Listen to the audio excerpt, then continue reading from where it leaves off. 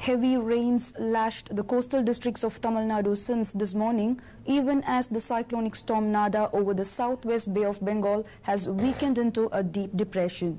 The coastal districts of Nagapattinam, Cuddalore, Tanjavur and Thiruvarur districts witnessed a heavy downpour since the early hours as the cyclone continued moving towards the Tamil Nadu coast. Chennai city, however, witnessed intermittent rain since this morning.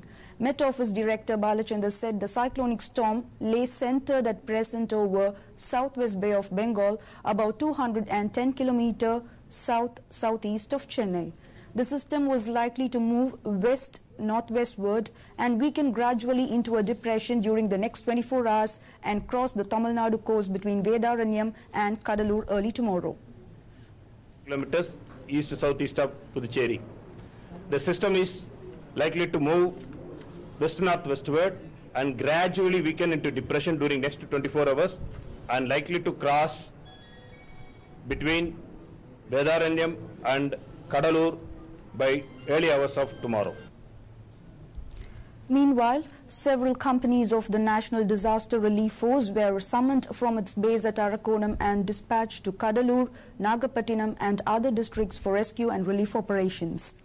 The state government declared a holiday for schools and colleges for 2 days from today in 9 districts: Chennai, Kanjipuram, Thiruvallur, Cuddalore, Viluppuram, Nagapattinam, Pudukkottai, Thiruvarur and Tanjavur in view of the cyclone. Anna University has announced that all the exams scheduled for today has been deferred. Talking to reporters in Chennai after chairing a review meeting, Revenue Minister R.B. Udayakumar and Revenue Secretary Chandramohan said the entire government machinery has been mobilized and all precautionary measures were put in place to handle any emergency. Several rescue teams and boats were kept in readiness and a team of fishermen were also deployed for rescue operations.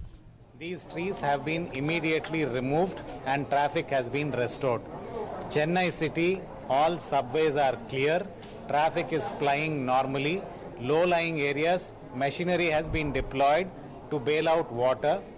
Super suckers and jetting cum suction machines have been deployed wherever there is water stagnation.